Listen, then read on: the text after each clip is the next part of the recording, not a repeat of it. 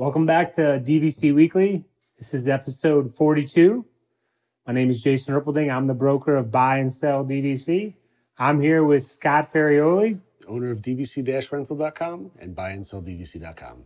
Today is November 24th, which means you're probably not watching this episode because you're preparing your home for Thanksgiving or you're preparing to travel for Thanksgiving. And we hope that you have a wonderful Thanksgiving and have fun with your friends and family. It's beautiful.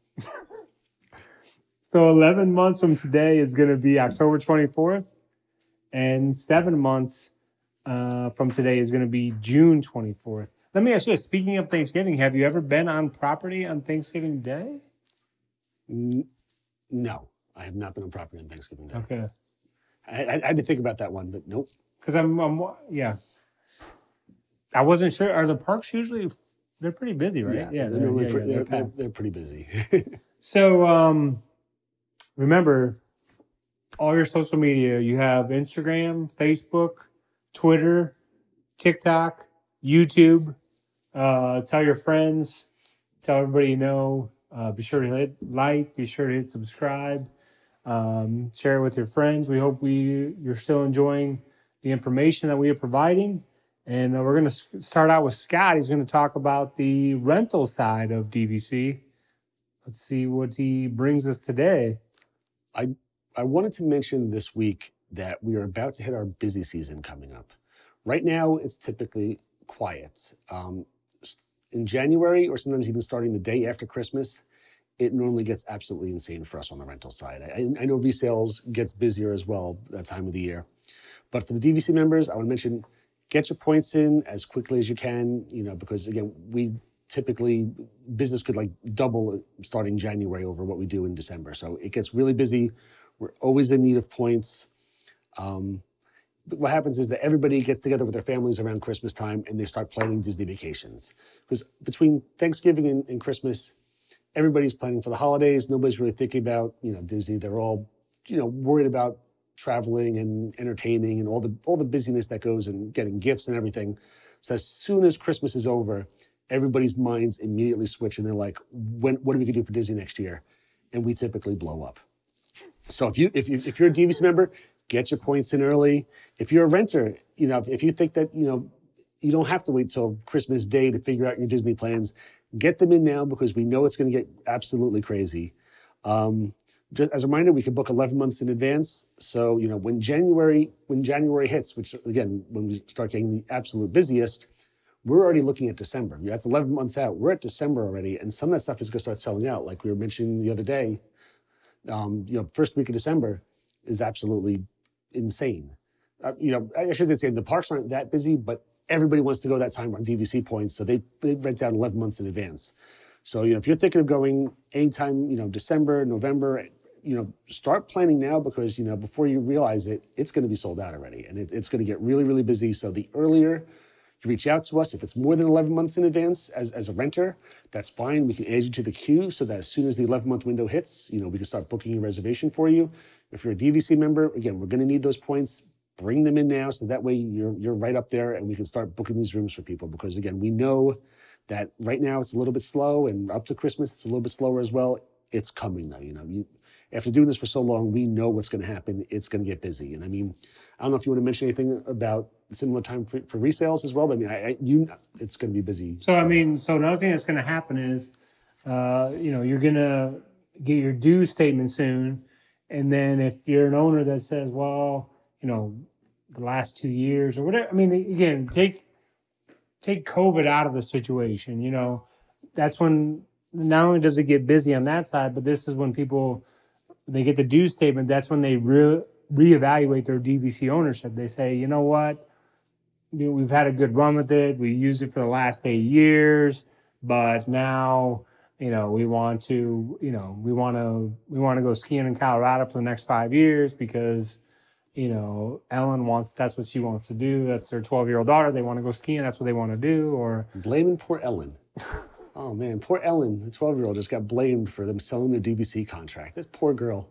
The guilt of this poor girl for the rest of her life. We sold our contract because you wanted to go to Vail. or they live in Texas, now they want to buy a boat and go fish on the lake in the summer. That doesn't You sound know, bad. things change. I mean, I just had an owner that wants to sell because he wants to buy a fifth wheel and they're going to travel around. So, I mean, I'm well aware that there's all sorts of vacation options out there. Yes, there are people that buy DVC, they keep it forever, they keep adding on points, they only go to DVC, that's all they do. But then you have those people that they do it for extended period of time, whether that may be, and then they sell and they move on to another option that's out there. Because and so if you're looking to sell, just keep in mind that if also you put a reservation up for rent and then they secure the renter, you can put your property on the market and it can close after the checkout date if you have any pending reservations. Of course, if you don't have any pending reservations, then it's going to close in the normal 8 weeks. And if you pay monthly for your dues and you make January or February's payment before it closes and the buyer's getting all the points for 2022, then you're going to get reimbursed those 2 months. If you are one of those members that pays in one lump sum, then you would get reimbursed that entire lump sum at closing as well. So, it is the busiest time because, like I say, that's, people that's when they decide when they get the due statement, that's when they reevaluate what they're going to do with their, DVC ownership for the next year. Yeah, everybody's always preoccupied for the holidays and they're getting ready. I think that all of a sudden it's that same thing. It's, oh, wait, this, it's over. Now what do we do? Whether it's planning a Disney trip or, dues are coming, we should probably sell this. It all kind of hits at the same exact time. And it's normally a big run from January through March or April, something like that. I know it's typically our busiest season for both sides. And then, of course, that's going to be when a lot of new people are going to be exposed to DVC as well. I mean, like Thanksgiving week right now, there's going to be all sorts of people that are exposed to DVC. Then you go into Christmas week, New Year's is the same thing. It's like, what is this DVC? What is this? Yeah. So it just comes, it comes full circle because you have the family with Ellen that's now going to go skiing. I'm sorry, Ellen. And then you have another family with Brittany that just discovered DVC, and now they're going to vacation for the next 8 years. It all comes full circle. Welcome aboard, Brittany. It's nice having you. So whether you're on the end of selling or whether you're on the end of buying, I mean, we'll be happy to help either way. So that went off the rails a little bit. That was great. I love that. So now we're up to your food review. Come here, I'm gonna eat you! Get in my belly! Are we back at Animal Kingdom? No, we are not back at Animal Kingdom. We had a Disney.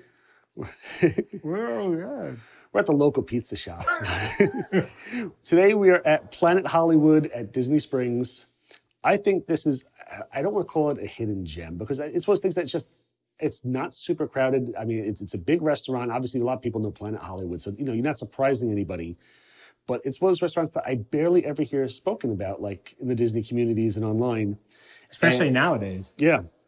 I mean, my family loves Planet Hollywood. I mean, it's big, open air, like big dome. And have you ever been to Planet Hollywood? Yeah. I mean, they're projecting videos in there, and they got sing-alongs, and it's a lot of fun. It's great for kids. I mean, this is not like a quiet atmosphere type place. This is a more jumping place. If you've got a young kid that's possibly crying, or kids or younger like when I had my kids, when they were little, I never wanted to take them anywhere nice because I was worried they're going to cry in the restaurant. You don't want to bring babies there, ruin people's experience when they're paying $80 a meal. So this is a more loud atmosphere that you go, if your kids are making noise or whatever, it's not going to bother anybody. And Jason really likes this. Well, I just see people at home.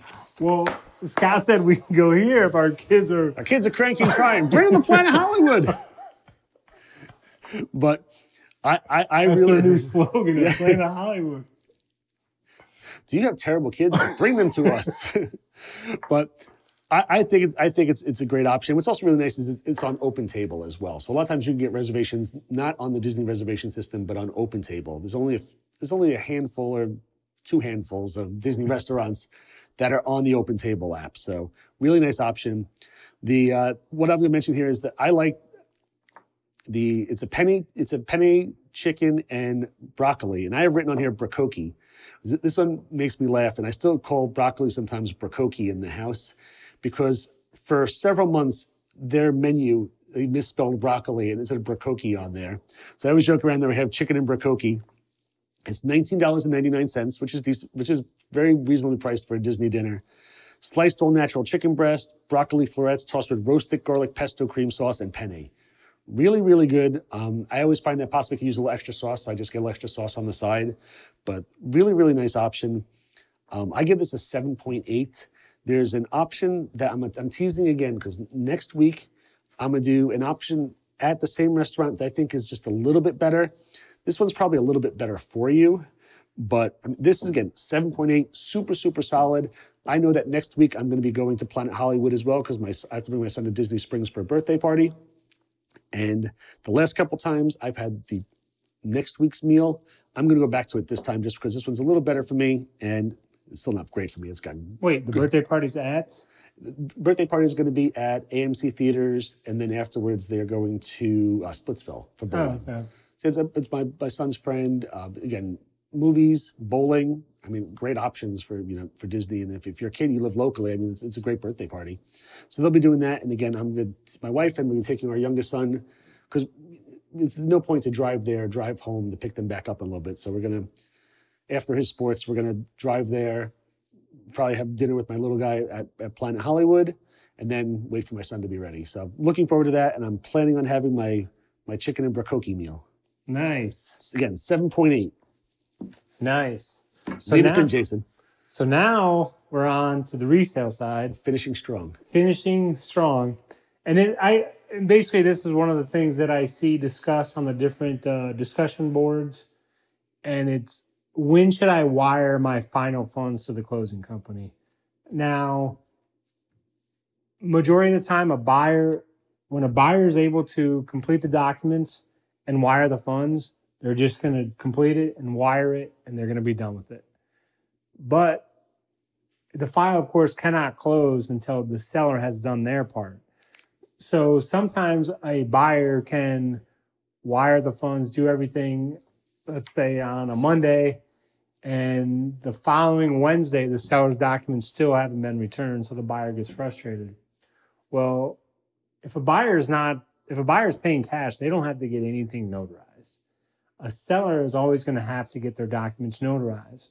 Now, and sellers, of course, are from all over the country, all over the world, and everybody's unique in how they can get documents notarized. Like some sellers, they can live in a place with a bunch of notaries, but because of their schedule with their spouse, they can't go here, they can't go there. They have to do it on a Saturday, and it's got to be, between this hours, and then they go to do it that Saturday, and then one of their children's sick and they can't go. So, I mean, things get delayed. So, yes, some buyers will send an email to the closing company and say, listen, email me when you have everything from the seller, and that's when I'll wire my funds. There's no issue doing that. If you want to wait until the seller has completed their documents, because you don't want there to be a 5-day lag between the time you wire the funds and the seller return the documents, then send an email to the closing company, CC me on the email and say, listen, email me when you get the final documents. The closing company will be happy to do so. They'll send you an email, and then you can wire the funds if you want. So you don't have to worry about there being a lag of when the seller's documents are coming in. Maybe the subject is not the most exciting, but... Let's talk about that. Was a strong ending. It was exciting. But it's a question out there because, again, there's no issue waiting until the seller's funds documents are in before, because it's not like a house closing where the sellers...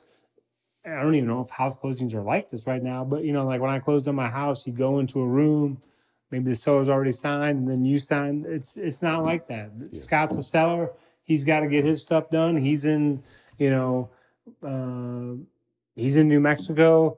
I'm over here in New Jersey, so and then everything's going to Florida. So there's no issue if you want to wait for the documents to arrive from the seller to wire the final funds. By no means, that's not an issue. Excellent. So it's exciting stuff. very man. exciting. It's Yes. very exciting. I think Brittany just canceled her contract. Dude, Brittany is gonna love DVC. She's gonna fall in love with the boardwalk. Her mom's She gonna be is. like, "But I really want to stay at the beach club." And then Karen. the dad is gonna say, "Well, let's go to Bay Lake Tower because we can walk there." I mean, this is the kind of thing that's gonna happen. They're gonna get exposed to DVC, and they're gonna want to go to all these different resorts, and they're gonna use it for the next 8 years. They're gonna create all this memories, and then they might move on to another vacation option. But that's part of the DVC. Beauty of it, it Circle of life. It is. It may work for you forever. It may work for you for 2 to 5 years. It may work for you for 5 to 10 years. There's so many options with DVC, and that's why you should become a DVC owner, or you should be a DVC renter. And maybe you only you just want to rent, and you don't want to pay the price that Disney's charging, and you want free parking, because with that free parking money, you're going to find Scott at the resort, and then you're going to get Snacks. a food Buy me review, snacks. and you're going to buy the same thing that he's bought, and you're going to rate it yourself, and you're going to start your own YouTube channel, and you're going to compete with Scott on the food reviews. This really is a circle This of turned life. bad. Oh, man. On that note, we appreciate you watching. Always hit that like, hit that subscribe button. And I do want to say one thing that we haven't said in a long time. What's that? Is if you want to share information to our audience, please record a video or send us an email on how to record the video, because we would love to share. You say, "Hey, I've been a member for 8 years. We'd like to stay at this resort. This is what we like to do." We would love more of the testimonial videos to share with the audience. Yeah, absolutely. So be sure to hit the like button. Be sure to hit the subscribe button. Be sure. If you don't eat turkey on Thanksgiving, I'm going to let you know that is okay. That is okay by me. Not that you need to be okay by me, but if you're eating turkey, enjoy your turkey tomorrow, and come back next Wednesday and see us again. I just want to say, Ellen, I'm sorry, and your parents still love you. Have a great day.